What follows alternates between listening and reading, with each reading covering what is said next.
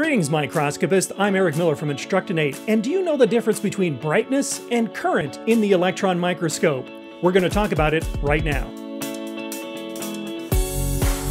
So have you ever been talking with someone, maybe a salesman, who said something like this? You see, this SEM is better because it has higher brightness, and that means it gets better current. Or something to that effect. Higher brightness means higher current. Is that true? Does a filament with a higher brightness rating actually mean it puts out more current? No, that's not true, and anyone who tells you otherwise either doesn't know what they're talking about, or worse, they hope you don't know what they're talking about.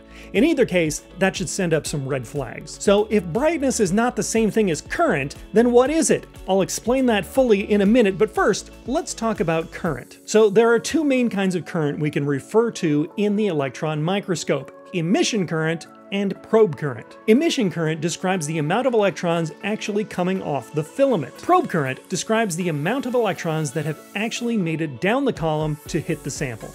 So while the emission current may tell you that 1 milliamp of current has come off your filament, you may only get 1 nanoamp of current at the sample. This means maybe 1 out of every 1 million electrons that comes off the filament will actually make it to the sample, and that is fairly typical. The probe current is going to be the more important of the two anyway, since that's the current that's hitting the sample, and that's what we're going to be dealing with on a daily basis. Now, different types of filaments will put out different levels of emission current, and the amount of probe current you get from that filament will depend on the specific instrument you're using. For example, I know a model of Schottky SEM that can only put out about 10 to 20 nanoamps of probe current, and a different model of Schottky instrument that can put out 1000 nanoamps. That's just my way of saying that these numbers are very broad and general. So we can see that as a type, lanthanum hexaboride, or Lab6, and cerium hexaboride, or CBIX, put out the most current of any filaments, and the cold source field emitters put out the least as a type. With the caveat again that these are general numbers, and that there are cold source FEs out there that can beat some Schottky microscopes when it comes to raw current. The main thing to remember here is that in either case, whether it's emission current or probe current, we're only talking about the total number of electrons traveling through these different areas of the microscope. So what is brightness, and why is it confused with current? Well, let's take on the confusion first. Let's say we had a light bulb. It's on at a low current, and it's putting out a little bit of light. If we pump more electricity through the system by turning the current up, the filament puts out more light, and therefore is brighter. Now, this is a very simple explanation, but it's something that makes sense to all of us, so it's understandable to think that the same thing is happening inside the electron microscope. More current equals more brightness, or more brightness means more current. But that's only true if we were to use the word brightness in the colloquial or casual sense, which is not what we're doing when we talk about brightness in the electron microscope. In this case, the word brightness is being used in a very specific way to describe a very specific function of the electron beam. The simplest way to put this is that in the electron microscope, the word brightness is being used to describe the current density, or the amount of electrons present per unit of area inside the electron beam. So what the heck does that even mean? This is the complicated part. Brightness is a result of this equation here, and in this diagram we can see where all these different parts of it are coming from. Beam current, convergence angle, spot diameter.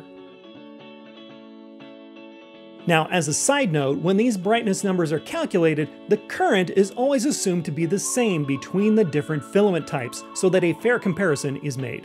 The resulting brightness value is then expressed as amps per centimeter squared per steradian, which is a very complicated way to label something, if you ask me. But as we said earlier, this describes the number of electrons per unit of area, or current density.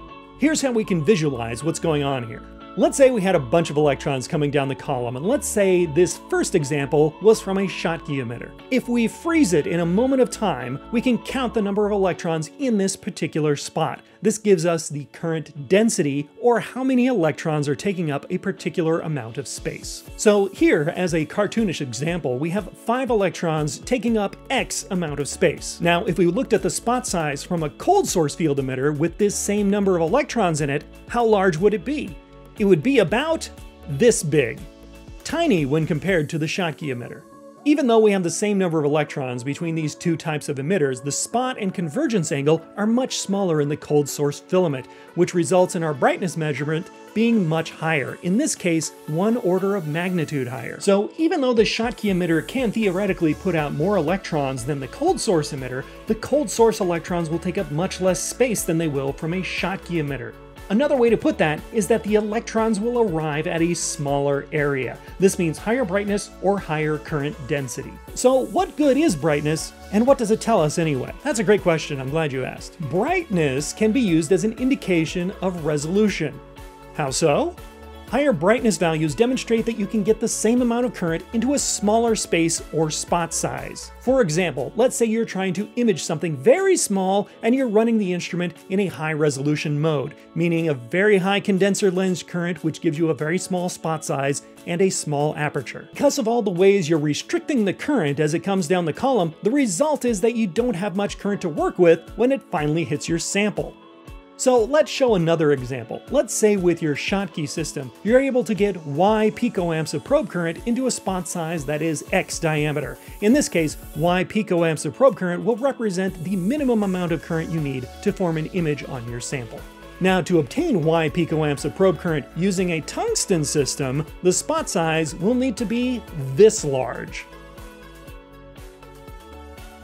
Now, like I said before, while it's likely that you can pump out more current with the tungsten system, the spot size needed to do it is going to be gigantic. The larger the spot size, the less able you are to see or resolve the structures on your sample. And this is the whole point. To get better resolution, you need a smaller spot size. But you also need a usable amount of electrons making it through that spot size to be able to do anything in the microscope. The higher the brightness is, the smaller the spot size you can make, while still retaining enough current to form an image.